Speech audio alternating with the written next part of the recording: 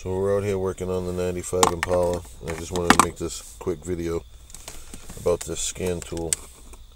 Snap-on scanner MT2500.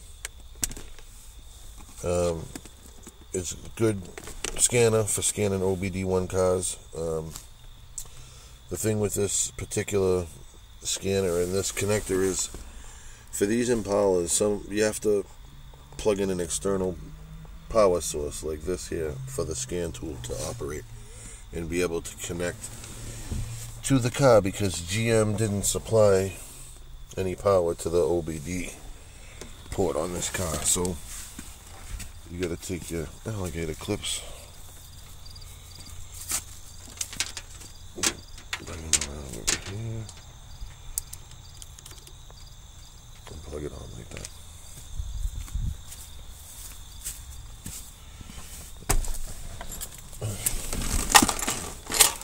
Now you can see that the tool is actually already connected to the car. Vehicle 1995 Chevy Impala, 5.7 liter engine. So what we'll do now is we'll hit Y for yes. Select system, engine, yes. Codes and data, yes. Waiting for module to communicate. Scan tool, connect to ADL, turn the key on. Okay, so here we go.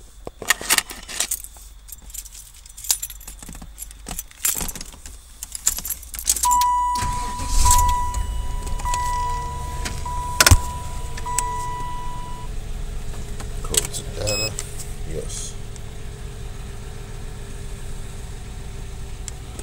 Okay, so let's see.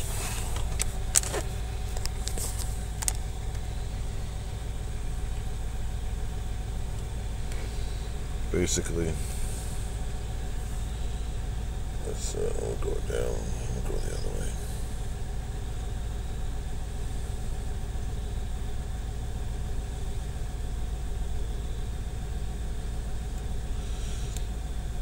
Okay, so here's my codes. We got, let's see, 29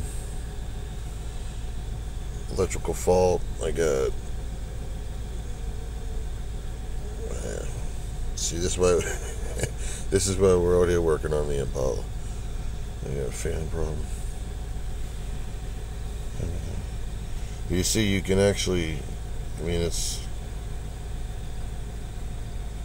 live data. And like I said, this scanner is actually multi-directional, meaning I can send signals out to the different solenoids and the different things in the car to test them. But pretty much that's what it is. I mean, the best way to get the codes and all this other shit.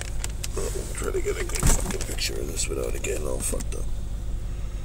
But yeah, there it is. I mean, it's basically telling me everything the car's doing.